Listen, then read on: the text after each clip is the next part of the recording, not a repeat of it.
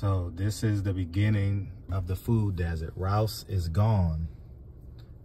And why you said it's on the main artery of Slauson and Crenshaw. Food desert, theft, crime, a lot of stuff playing to these box stores leaving and going to more affluent areas where lower crimes, and you see all these people running and you guys are clapping. Well, now these people on Slauson and Crenshaw, this community got to go elsewhere. As you guys can see, that's where Nipsey Hussle, Slauson and Crenshaw is called Nipsey Hussle Square. But black people got to go elsewhere now. You know what I mean? They can't walk to the grocery store anymore. Your grandma can't walk to the grocery store. She gotta go in assistance or carpool. You know what I'm saying? Y'all got to stop applauding those criminals that are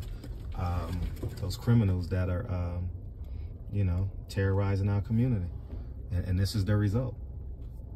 Food desert on Slauson and Crenshaw. Can you believe that? This is arguably the most popular corner now with Nipsey Hussle, so that means there's commerce going on. And now look at it. Gone. Peace, y'all.